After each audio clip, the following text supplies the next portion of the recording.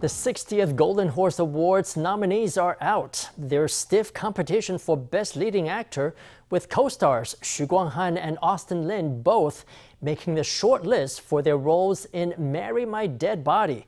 They're also against past Golden Horse Award winner Ethan Juan and first-time nominees Kang-ren and Wang Po-chieh.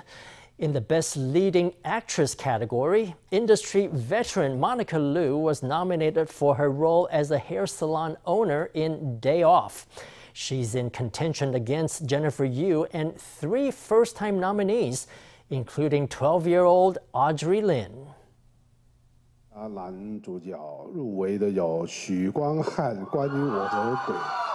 A still of Hsu Kuang-han in Marry My Dead Body flashes on the screen, eliciting shrieks of excitement. But the biggest surprise was yet to come. 林柏宏，关于我和鬼，他说怎么这是一部怎么样的戏呀？你上辈子是他养的狗。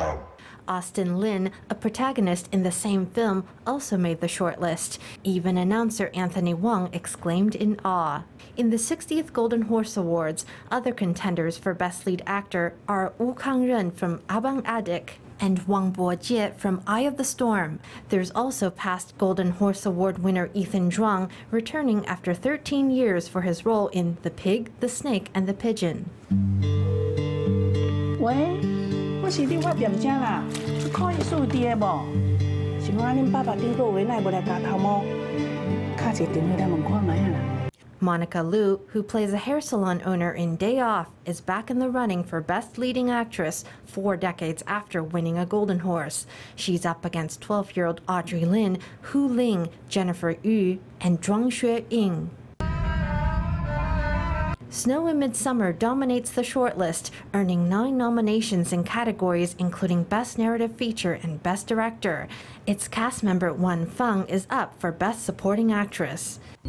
chị姐姐，啊，罗华，我兄弟啊，你都还没问我要剪哪一种哦。 Who portrayed a mafia boss in Miss Shampoo, earned a nomination for Best New Performer. The stage is set for tough competition, and the winners will be unveiled on November 25th.